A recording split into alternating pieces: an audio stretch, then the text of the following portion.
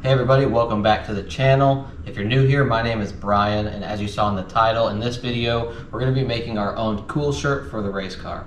If you've ever been to the Southeast in the summer, then you know the heat and humidity is almost unbearable. I've spent countless hours inside my car on grid, completely soaked head to toe in sweat, and it gets borderline dangerous to the point where you're just chugging water and your heart is pounding out of your chest, and there's no way that you can perform at the level that you want to when you're that uncomfortable. And unless you're blessed enough to have AC in your race car, which most of us aren't, then the best solution you can do is run a Coolshirt in your car to try and keep your core temperature down. Now, if you're unfamiliar with what a Coolshirt is, it's a cooler that holds ice water and pumps that water through a t-shirt so you're not just sitting there dying when you're in your race car. Now, there is a company called Coolshirt System that creates a plug-and-play setup. You can put it right in your car and it's fantastic. It is top of the line. But you do have to pay for it. It's a little on the expensive side. And while I would love to purchase the entire setup, I just can't stomach paying that much for the whole system when I know I can create it myself. So that's what we're gonna do. It's gonna be about half the cost of the normal system and should function exactly the same. Now, everything in front of me here is what you'll need to get this thing in your car. We'll go ahead and start with this cooler. This is a 19-quart cooler made by a company called Angle. They're very nice, high quality, and if you put them side by side to the actual Coolshirt System cooler, they are pretty much identical. Everything from the latches to the mounts for the straps on the sides seems like it's exactly the same. Don't quote me on that being the same, but side-by-side comparison, they do seem extremely identical. So I went ahead and ordered one of these coolers, so I will be able to use their chassis mount to strap this down to the car itself. They're very nice quality. They have a foam seal to keep it watertight so you don't get sloshing out of the cooler while you're driving on track. And they also come in a lot of funky colors as well. The only one that I could get in a short amount of time was a baby blue color. I'll go ahead and insert a picture here to show you what that looked like.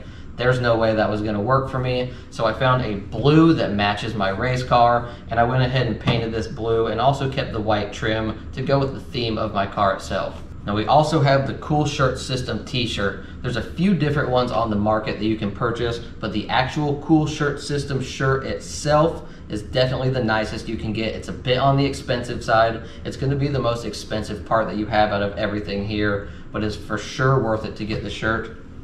As you see, they have water lines throughout the entire front and back of the shirt. Very well designed. Definitely gonna keep you cool while you're sitting in your car on grid. And it comes out to some 1/4-inch hoses for the inlet and outlet of the t-shirt. It is a bit on the stiff side, but all in all, this is definitely gonna be the highest quality shirt that you can get. I have some female quick disconnect connectors. They have a few different kinds. They have ones you have to push a button to remove, and they have these safety fittings as well, so if the car catches on fire and you have to get out of there as quick as possible, this will detach so you're not actually stuck to the car. I have some male fittings that came with the t-shirt themselves. These will connect to the inlet and outlet of the t-shirt. We have a bilge pump. This is a 500 gallon per hour pump that I just got locally. They're designed for boats, but it works perfect for our setup, what we're gonna do. I have some 3/4 hose that will connect to the bilge pump, as well as some 1/4-inch ID hose that's gonna run from the cooler to the shirt and also return back to the cooler. And we have an assortment of fittings here that we're gonna use for our bulkhead fittings on the cooler, as well as some adapters to push down in size to connect to the size of the t-shirt. Now, like I said, this is everything here that you will need, at least in order to get this going. I do not have the actual chassis mount for the cooler to the car, so I'm having a hard time finding that. For the sake of this video, we will be able to get this built and get it working. I just won't have a good way of mounting it to the car until I get that mount. So the first thing we're gonna go ahead and do is find a good spot inside the cooler to mount the bilge pump. Now, I already know that if I put the pump over on this side, I can run all my water lines over to the opposite end of the cooler, which will then run over to the driver's side of the vehicle. So I'm gonna whip up some JB Weld. I'm gonna scuff up the bottom of this mount as well as a little spot on the cooler so we can get the JB Weld to adhere extremely strong. And I'm gonna put a couple screws inside this mount as well, just to make sure it's not gonna go anywhere.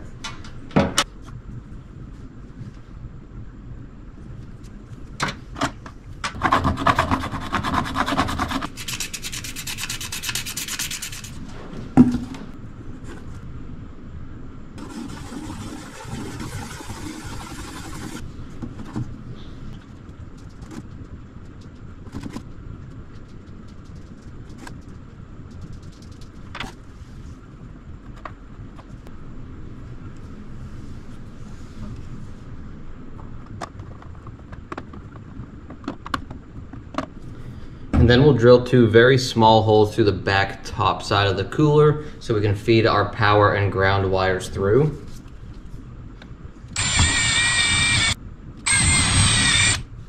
And then we'll install the bilge pump and feed the wires through.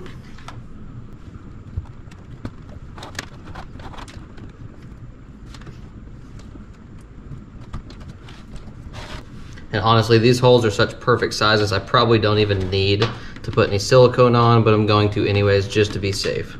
So we'll leave a little bit of slack here. We'll put a little bit of silicone on these guys. And then pull them through, just like so. So we'll go ahead and start with the 3/4 bulkhead. I want to line it up right in line with the bilge pump.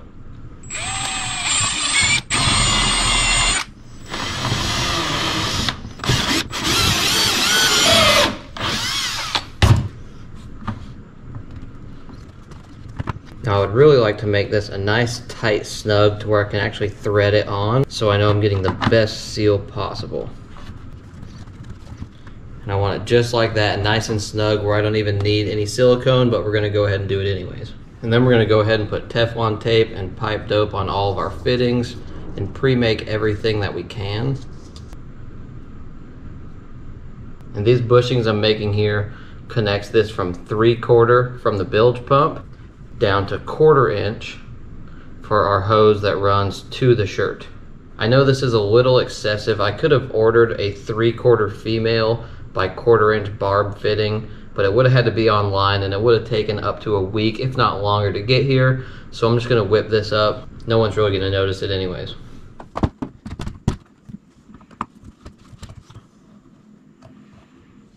All right, so we have these fittings in. I put a bunch of JB Weld around both sides. And what I had to do was thread this 90 into the cooler like you saw, but I actually had to make a bigger opening on the outer skin to get this fitting to go inside the housing here. And it sandwiches this inner liner.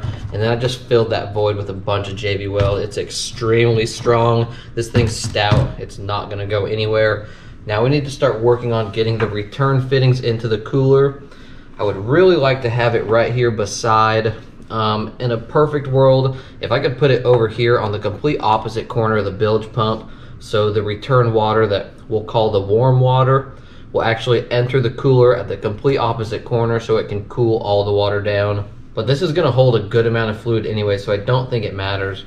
So we're gonna mount this fitting right here beside this one, so the lines on the outside are nice and close together, and we can keep it clean running to the driver's side.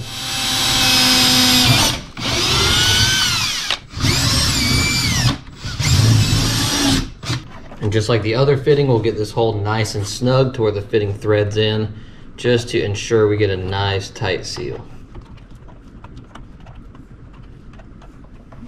And this is what I was talking about for this side. The threads don't actually come through the outer skin, so there's nothing to thread this onto. So we have to make this hole a lot larger to actually insert the female end inside the cooler and then thread it in. And just like over here, we'll fill that whole void with epoxy and it'll be nice and solid.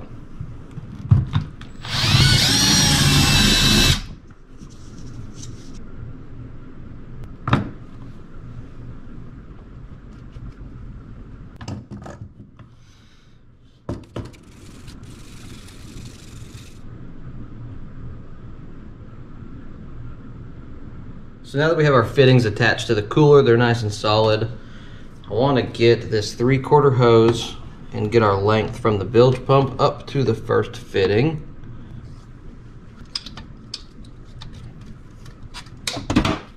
Now this is pretty universal for any kind of barbed fittings. Just to help them get on, use a little Dawn dish soap because it will completely dry out. So it'll help lubricate the fitting to get it on nice and easy.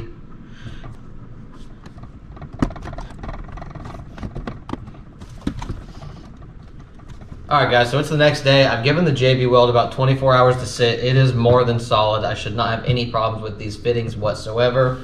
Now, before we go ahead and take this outside and start installing it into the car, there's one more thing I want to do.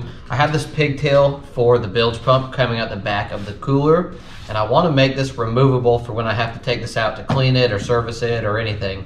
So what I'm going to do is install this waterproof connector. That way we can have a quick disconnect for the wires on the back of the cooler. We'll install the butt connectors for it. 1, 2, and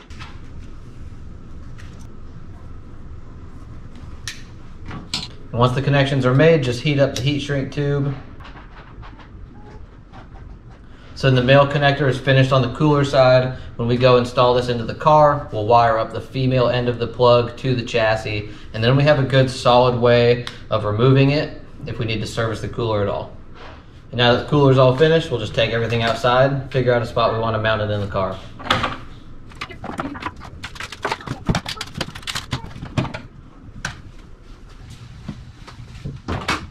So the next thing we want to do is figure out where in the car we want to mount this cooler. I already removed the passenger seat just to make this process a little bit easier. Now, like I said in the beginning of the video, I do not have the actual chassis mount for the cooler itself. That'll be here in a couple days. But for now, we can at least figure out where we want to put it and get it set in there so we can get our water lines ran towards the driver's side area. Now, in a perfect world, I would really like to have the cooler on the ground behind the passenger seat. But there's a couple problems with this. This cooler is a pretty good size, so it's going to require me to push the passenger seat a good bit forward. Honestly, probably a good like 6 inches more forward. Plus, to get this lid open, the cage gets in the way, so this would actually have to be up here to where I really can't even have a passenger seat in. So that kind of forces us to put this in the back seat area. Now, this isn't my perfect spot I would like to have it, but this does help with weight distribution. I can still have a passenger seat in here. It's going to be a little inconvenient to go around the passenger seat to actually put ice and water inside the cooler. But a cooler this size should definitely be able to hold cold water at least for a solid day. So if I have to do this 1 or 2 times throughout a weekend, it really isn't too big of a deal. I do have a way to drain it through the hose over by the shirt on the driver's side, so it's not like I'm going to have to pull the cooler in and out a whole lot anyways. Okay, so I changed my mind a little bit on the location for the cooler. I talked about favoring the passenger side and the rear part of the car, but I'm actually going to move it to the center here, mainly just for ease of access. It'll be a little bit of a pain if I have it on this left side to really get around the seat and through the cage, but being right here in the middle is going to make it just a little bit easier. So before we go ahead and start running the water lines, I want to get the electrical part of this all done. So the plan for that, for the ground, I'm either going to just run a wire through this firewall right to the battery on the back side, or I'll just ground it to the chassis somewhere right here by the cooler. And for the positive, I'm going to follow this harness that I have. It goes all the way up to the front of the car, up to a power distribution block that I have right here in the engine bay. This comes straight off the positive terminal of the battery. So I'm going to hook up the positive from this connection, run it inside the car, and hook it up to a spare switch that I have here. I'm going to put a fuse in line between the switch and the distribution block, and then from the switch is going to run down to the cooler. So that way I can turn it on and off from my control panel, and I'll have that inline fuse. So we're going to go ahead and get started on that. So here's my battery location. It's right in the center of the car. The cooler is just right on the other side of this firewall, like 6 inches away. But what I'm going to do for the ground is just run it down through this little hole I have down here where the positive wires already ran. I'm going to follow up the negative wire and connect it right here to the terminal. So we'll route this wire from the inside of the car to the trunk.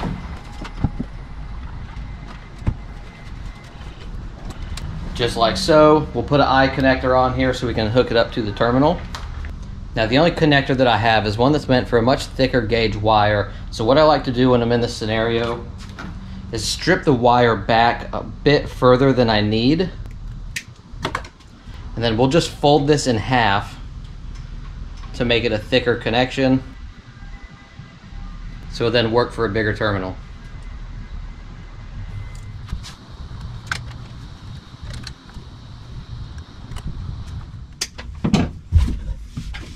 And then we're going to tie this in to the other end of our plug.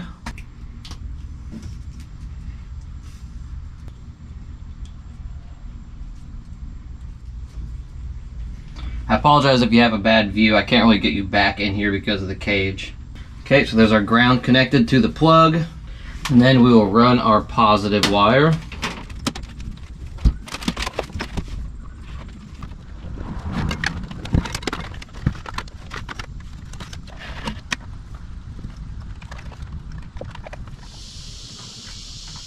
Now I have a hole through my firewall for my main engine harness. I'm just going to feed this right through there.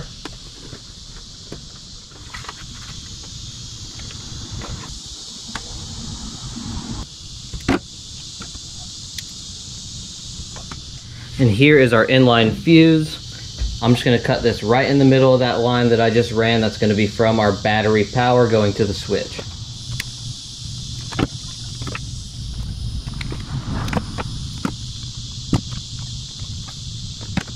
Now I do not know what kind of power this pump's going to draw, so I'm not too sure what size fuse to put in here. I'm going to start low with a 7.5. If this decides to blow, then I'll go up to a 10. And this end will cut and just wire it right to this power distribution block. Alright, so now we have all of our electrical done. We have our main power with our inline fuse that runs to the switch. The switch will then feed power to the pump inside the cooler, and we do have the cooler grounded to the battery like you saw as well. So all of our electrical is done. Now I should probably go ahead and test it, but I'm sure it's going to be just fine. So from here, the next thing we're going to do is run our water lines from the cooler out towards the driver's side. I'm going to leave some extra slack in there, and then we're going to pour some water inside the cooler, hook up our main connector, and just flip the switch and make sure the pump is working. And here's our 1/4-inch hose. This is the same size that they have for the fittings for the Coolshirt that I have.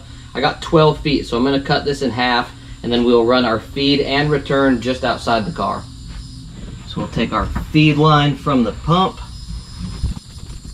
hook it up, and then our return line from the shirt.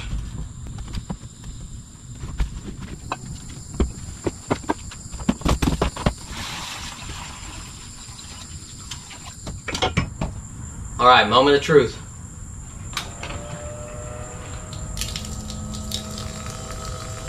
Okay, nice. It's a good flow. It doesn't seem like too much pressure. That'll work for me. Alright, so I'm sitting in the car. I have my shirt on. It is a little stiff, but it's not too bad. Now I want to find a good length to cut the hose on the shirt end, as well as the chassis end going to the pump. So I do have a lot of this kind of zip tied to the side. I'll show you right now. I'm going to run it up the side of the cage, and I want to have it somewhere where it's going to be easy to see, where I won't forget. You know, just in case I hop out of the car, I don't want to keep putting a bunch of tension on it. I did opt to get the safety pull connectors, so if I have to hop out in case of a fire, like I said in the beginning, it'll pull apart, but I don't know how much force that's going to require. So I want to have this somewhere easy to see where I won't forget it. I can quickly disconnect it and hop out of the car.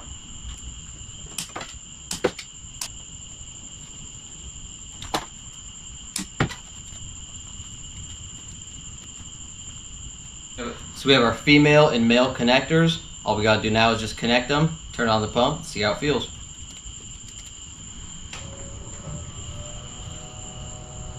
There's our water going in. Ooh. Oh yeah. This is nice. I could just hang out like this. This is definitely gonna keep core temperatures way down. And I don't even have ice in it yet, and it still feels really good. Alright guys, so the Coolshirt's in, it's done. I'm excited to see how it's going to be on track when it's actually really hot out. Like I said in the beginning, I'm still waiting to find a mount for the cooler from Coolshirt. I think I found one, and I should be able to get it here in a couple days. Alright, never mind, I'm just kidding. It's the next day, and I just got the mount overnighted to me for the cooler. This is the mount here, it's from Coolshirt. I already know it's going to fit this cooler perfect. So we'll just find a good spot to put a couple riv nuts to the chassis. And it came with 2 Velcro straps, so you can attach the tabs on the side of the cooler to the mount. Now just to make pilot holes, I'm going to be using these like 2.5 to 3-inch self-tappers. These are way too long to make permanent, but this will at least just make the pilot holes easier.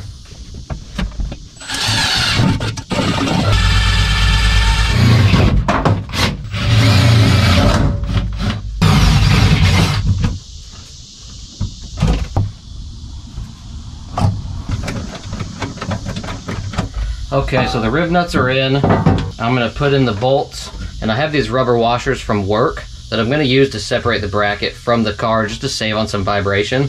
All right guys, well, I'm not sure what happened to the video here. I lost all of the sound, but as you can see, we are installing the bracket onto the car, making sure that it is nice and secure, and then we go ahead and put the cooler into the bracket. Now this here actually fits like a glove. Even without these straps, I'm sure it'd be fine, but we install them anyways just to make sure that it is nice and secure.